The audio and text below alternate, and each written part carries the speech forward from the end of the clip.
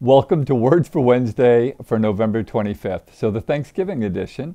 And I thought in honor of the bounty that we often share together, and maybe a little differently than all coming together this Thanksgiving, at least for many people, Tracy and I are together, and we thought we'd give you a little bounty with two quotes. Tracy, why don't you give her the first one? Sure. Not what we say about our blessings, but how we use them is the true measure of our thanksgiving. That's by W.T. Perkiser. That's fantastic, and I have forgotten mine. Feeling gratitude and not expressing it is like wrapping a present and not giving it.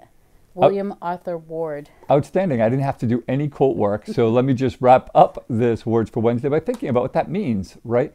It's first off, it makes clear that we want to have an action, right? We want to do something with our gratitude. We want to express it, and we want to give it like a present, and especially at this time of year, to the people that matter, like Tracy. I am so grateful for the uplifting you give to my life in every way. And that doesn't mean we don't have our challenges, but we work together to make it a steady climb of positivity. And I really value that in you and our relationship.